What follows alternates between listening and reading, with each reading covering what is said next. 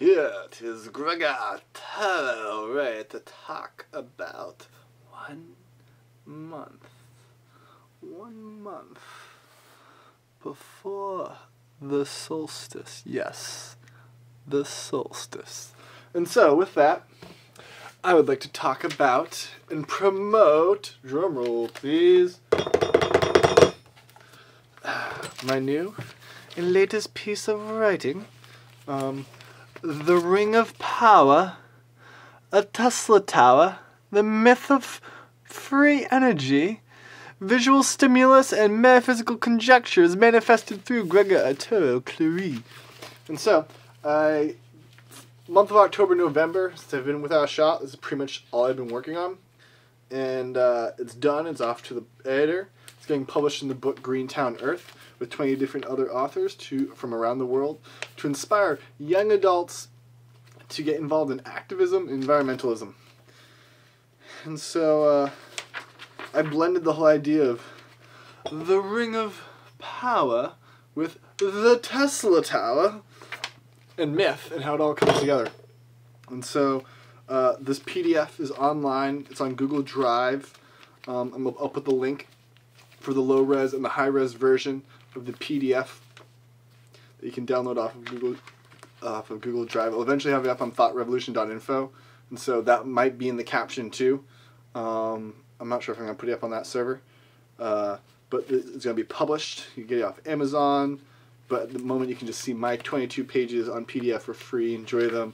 They're full of delightful pictures and things. Like on the last page, we have a thing of the Enneagram and all the different types of Enneagrams, like I was talking about in the Fellowship 2012. Oops. And yeah, it's good stuff. And so I'll flip to it. Something. I say this in one of the last two videos, but I'll repeat it because it's like big. It's really big. It's time. For it is our collective awareness of all the different vibratory oscillations that are relative to our perception that give birth to the present moment. As different stages of vibratory oscillations occur around us, so does our perception in regards to that moment, and thus the illusion of time. For example, a solar year of the Earth is one full oscillation of our perspective in regards to the seasons, and how our oscillation of time changes our perception of time. We just view it quantitatively instead of qualitatively. Seasons is able to see all the time qualitatively. So that's coming on.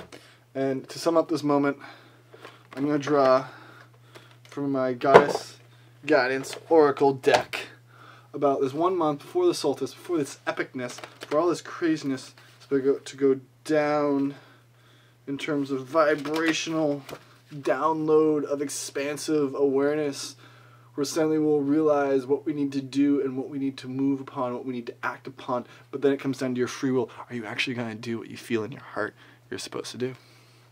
And so, can you please tap this deck for me? Oh, thank you everyone for inputting your energy into this moment of 1 month before the solstice and what it's going to bring about for us.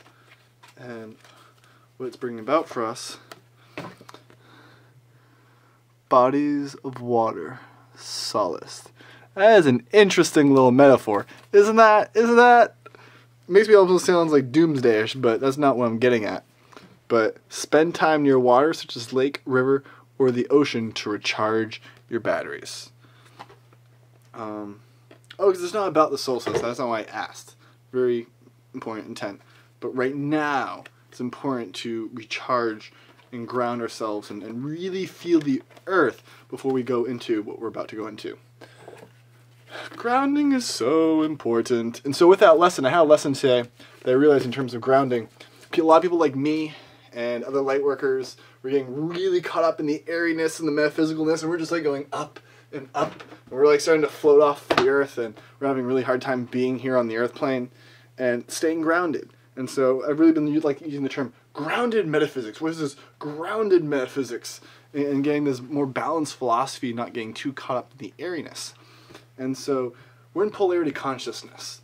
And with polarity consciousness, to be a part of polarity consciousness, you have to be in the polarity. But a lot of us are moving to this Christ consciousness too fast, We're just getting thrown up into these upper realms. And what's really important with polarity consciousness is we start to neutralize these polarities, neutralize all this karma that's in our life. We're just getting to this place of peace and Zen, which is wonderful. It's where we need to go to. But there's a process of staying in both worlds. And that's how to still be a part of the polarity. And groundedness, in some ways, relates to being a part of the polarity. And the polarity is the cycle. But as we neutralize the cycles are what keep us here on Earth in some ways. And we need to create daily practices. This is the idea of a daily practice, and we do this every day at a specific time. You're creating this cycle of energy, but what you're doing is you're using your free will to choose the cycles you're participating in.